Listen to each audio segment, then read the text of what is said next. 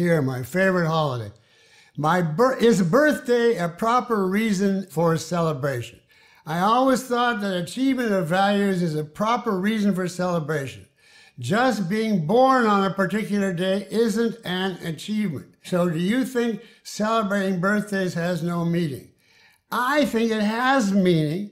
I was brought up on the importance of birthdays, and I'm 82. I still insist on regular birthday ceremony with a cake, with candles, the wish, happy birthday being sung, etc. What is the achievement? Me.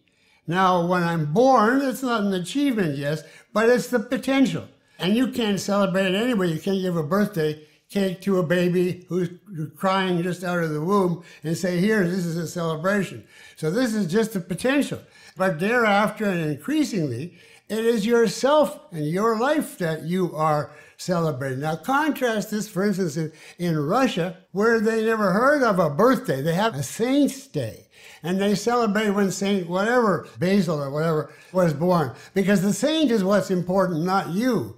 It's specifically a Western idea that you yourself are being celebrated, and therefore the holiday is you, your birth. I do think, therefore, that celebrating birthdays has a meaning, and I've even analyzed somewhere or other what I regard as the most important aspect of it.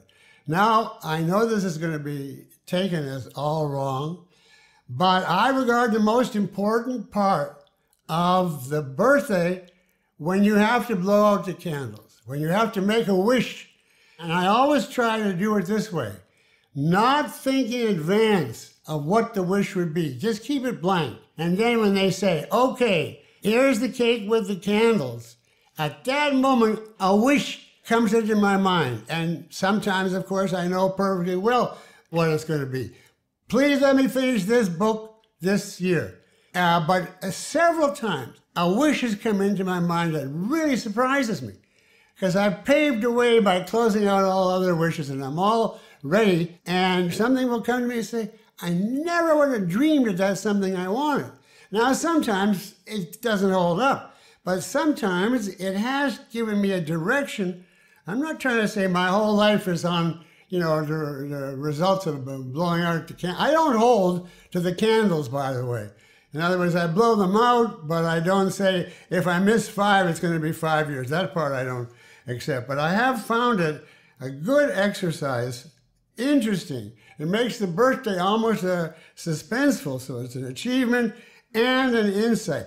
Again, I don't say you have to, and that is certainly not objectivism, but I think I'm known among my friends as the only one who absolutely has to have a birthday party. And I don't think I've ever missed one. My mother was very strongly in favor of that. Her problem was that she believed that the cake should be divided equally among the guests.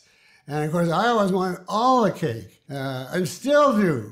So she was an egalitarian, so to speak. That's just a joke.